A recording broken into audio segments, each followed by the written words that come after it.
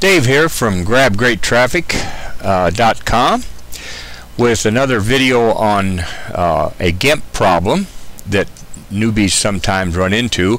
And this is your image edit window will be behind your tool palettes. You can see here that it's behind, and this isn't bad if you're working with a small image, but if you've got, say, 1,000 pixel wide header you're working on, you're constantly going to be moving it back and forth trying to access your image. So the fix for that's fairly easy. We want to go into the edit menu and go down to preferences,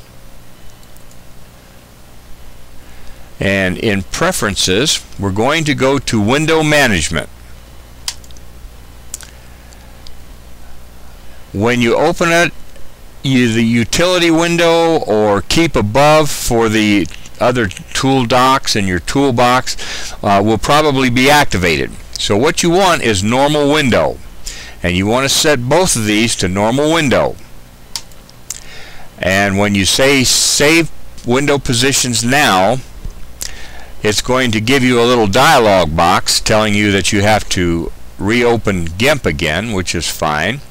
But anyway, so we're going to save window positions now.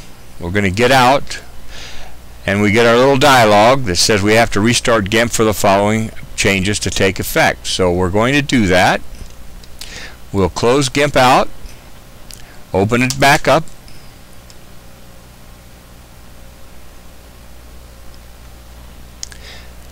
and let's see if, sure enough, our image window is now on top of the tool docks.